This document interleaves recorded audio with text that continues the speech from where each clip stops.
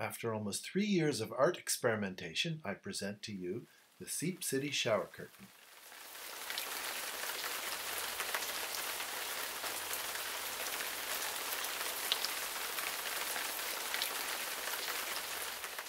Hi, I'm Joel Pomerantz. I created the Seep City map of San Francisco's water history. Stick around and I'll show you how I made it into a shower curtain.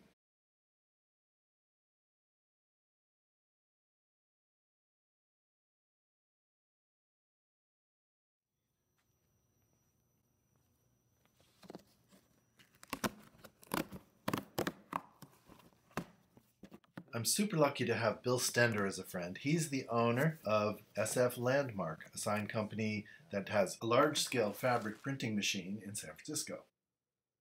I found that Crate & Barrel made the best blank for printing a shower curtain. They call it a liner, but it's an excellent quality standalone shower curtain. I tested 7 different brands and some of them were really crappy quality, but Crate & Barrel is great. The reason I like Crate & Barrel so much is because it comes in this nice package that I can reuse to put my finished product in. How very convenient. Probably even more important than that, the grommets are rust-proof. There are magnets in the hem at the bottom that act as weights. And of course the magnets help if you have a standard enamel metal tub. When you've been using the curtain and it inevitably gets dirty or mildewy, you can just throw it in the laundry with your other stuff. You can even use bleach spray without any harm to it.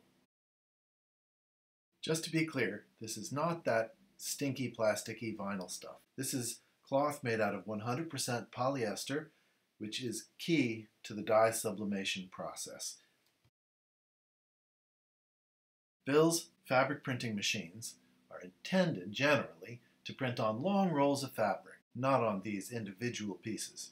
I considered doing that, but these blanks allow me to do quantities that I need, which are small, and I don't have to sew and grommet it myself. Using the curtain blanks, I do have to do a lot of ironing, as you can see. It minimizes creasing as it goes through this big blue machine on the right later on. There's Bill at the controls on the left. And here's the giant inkjet printer in a special climate-controlled room so that this rather finicky machine and the paper and the ink are all at their very best.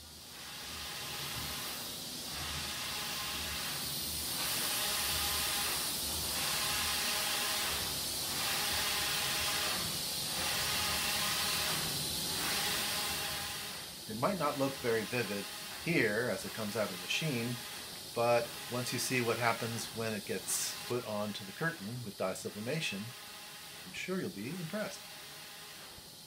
This machine is so touchy, sometimes it takes 45 minutes to calibrate, get all the inkjet printer heads to work properly and not be clogged, and have the paper rolling smoothly through.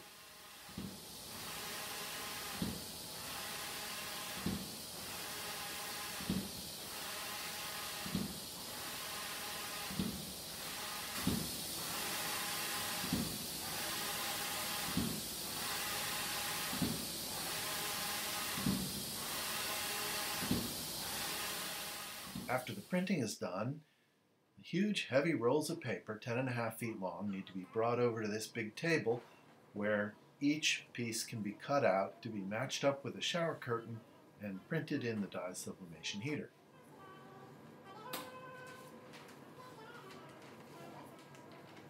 All this time I've been talking about dye sublimation, but I haven't really talked about what it is. It's kind of like evaporation, except evaporation is from a liquid to a gas, sublimation is from a solid directly to a gas without melting. So for example, snow in a place that has a dry climate disappears without melting because it's sublimating. The dry ink sublimates to a gas off of the paper when it's heated in this heater that you see on the right side of the frame.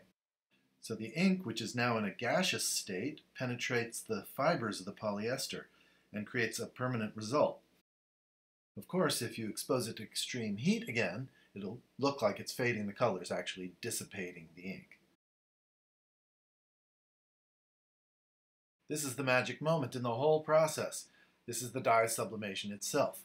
It takes a couple of minutes to go through this heater, and as long as it's pressed tightly together, the ink on the paper will only reach the fibers very closest, keeping the fine detail and creating this full rich color with amazing high resolution.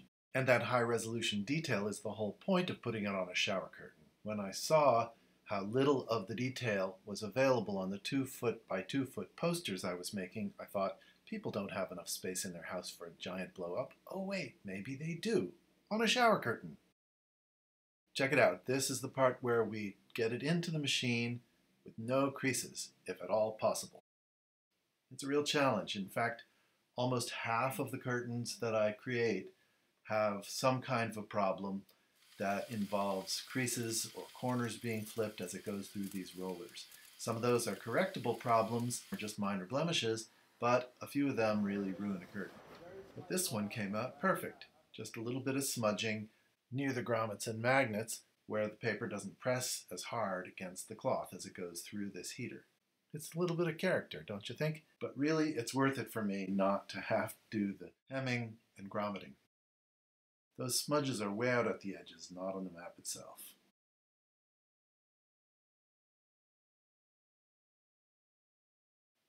Of course, the blemished ones can be used as shower curtains, but the artwork's important to me. I want it to be just right, which means I wanted to beautifully show the data from my 2 decades of research on San Francisco's water history and shoreline. Hey, oh, why'd you throw your hat at me?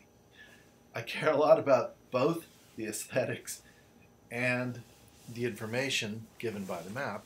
I'm all about education, which is why I'm making this video to show you how the curtains were made. Ah, but what's this? A big crease in the shower curtain. So that's why you threw your hat. All right, how do I repair it? Well, I take a piece of the patch paper that I created with the colors written onto it so that I'll be able to recognize them, because before it goes through the heater, it's not accurate color. Here's green, so I'm cutting out a little piece of green, and I'm putting the green in a little strip right into the crease that didn't get ink. Here I'm using the iron to do the same sublimation that the large heater does when it rolls through, but here I'm just using the edges or the tip of the iron. I want to get the dye sublimation to happen from this little strip of patch paper and go into the curtain permanently using the heat of the iron, which is quite hot. It needs to be held on the cloth just long enough so that the sublimated ink goes into the fibers, but the ink that's already in the curtain doesn't dissipate. Blemishes like this one, where the corner of the cloth folded over inside the heater, are much easier to repair because the ink didn't leave the paper, at least not very much of it left the paper, because there was no cloth to absorb it.